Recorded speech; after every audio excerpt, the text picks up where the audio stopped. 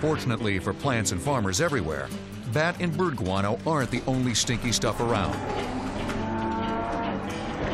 Today, there's a new dew rising: worm castings. Through a process called vermicomposting, worms are fed a steady diet of cow manure. The worms, in turn, will excrete a powerful fertilizer of their own. The idea is that by double dipping, organic matter is broken down to such an extent that it releases nutrients more quickly to plants. Warning: the process is not for the faint of heart. Here's how it works. At Coyne Farms, a highly respected enterprise in upstate New York, dairy cows are busy making the same mess that's been fertilizing fields since the beginning of crop production. Early farmers made the observation that where there was manure, the plants around that organic matter are stronger and look better. Working back and forth across this slimy floor, a mechanical pooper scooper slowly scrapes the cow manure toward the center of the barn. These piles of dung may look repulsive, but to Tom Herlihy, owner of Worm Power in Avon, New York, this barn floor is overflowing with nutrients, just waiting to be harnessed. This is where the vermicomposting process begins. This is my feedstock right here.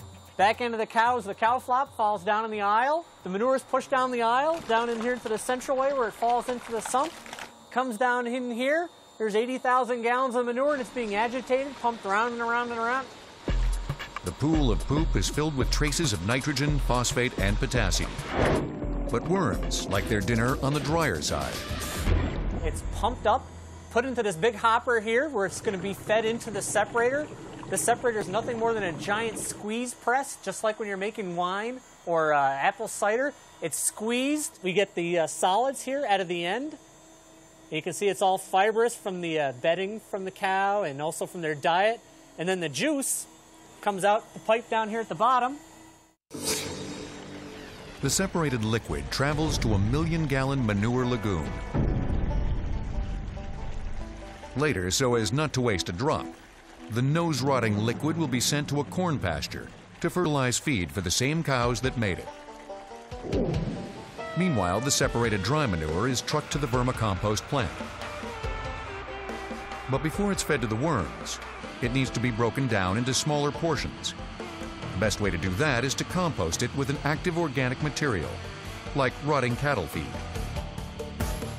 Normally, the manure would take several months to decompose. That's where the worms come in. Here we are. This is the heart of the vermicomposting operation. In this room, we have about 7 million earthworms living and breeding. Each one of these beds is about 1,000 square feet of surface area. We've taken that manure, we've composted it, and now we're feeding it to the worms. The worms are multiplying in here. All they're doing is eating and breeding, and our job is to keep them fat, dumb, and happy. They're in here eating away like mad, and you can see, we got lots of earthworms. Food and sex in a specially made trough. This may seem like worm heaven, but these lucky little critters are providing a crucial step in breaking down the big three nutrients. They have a gizzard like a chicken. They ingest the particle, they fragment it up, they accelerate decomposition. Regular composting, it would take 6 to 9 months to get a stable end product. 21 days ago, this was manure. 40 days in here, and then I'm all done. Inside the trough, the worms work in a counterflow system. The original compost is spread on the top of the bed. The worms then move up to eat. After digestion, they expel particles called castings. A winch then pulls a bar through the trough, which skims off a layer of castings to the bottom. Compost is then added back on top of the trough, and the process continues. 45 days later, the vermicastings are calmly shaken onto a conveyor below, and the final product slowly rides off to the packaging plant. Here's the black rain falling. 60 days ago, that was manure.